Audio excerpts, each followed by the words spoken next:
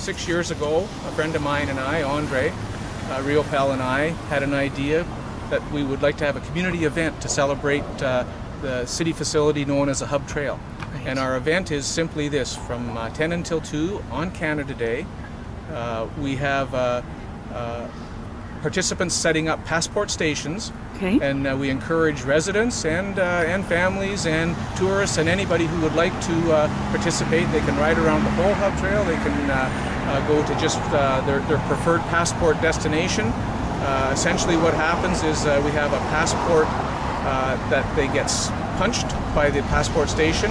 Their name is then filled out, and they can enter that into a free draw at the end of the day. We do our draw at 3 o'clock at Roberta Bondor Tent Pavilion.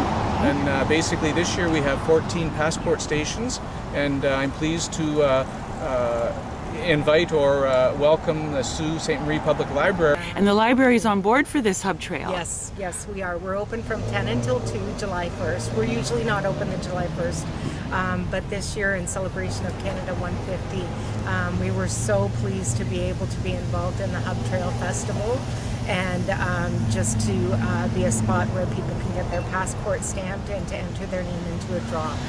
Safety. There are some high traffic intersections that the Hub Trail crosses, notably like McNabb Street and basically up at 2nd Line and Great Northern Road. So we suggest caution certainly there. You have to follow the rules of the road. We suggest safety items. I mean, kids must wear helmets, of course. That is the law. And basically you'll end up meeting and seeing a lot of friends and people, and it's a parade of bicycles. It's very popular.